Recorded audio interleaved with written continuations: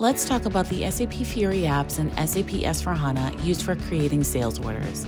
Users experienced in SAP ERP and the SAP GUI should recognize many similarities in the basic screens, such as Transaction VA01.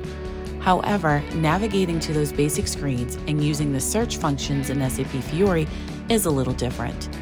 To create a sales order in SAP Fiori, follow these steps.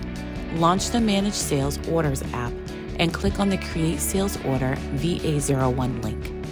In the Create Sales Order screen, enter OR for the order type and sales area, as you would previously in the SAP GUI. Choose More, Sales Document, Create with Reference.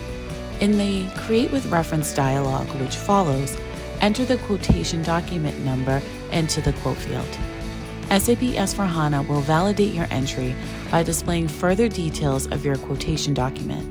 Click on the Copy button in the lower right corner. After input of the customer reference field, your screen will look like this. After all data is input, click on the Save button in the lower right corner. After saving, look for the confirmation message that your standard order has been saved. Now your sales order has been created.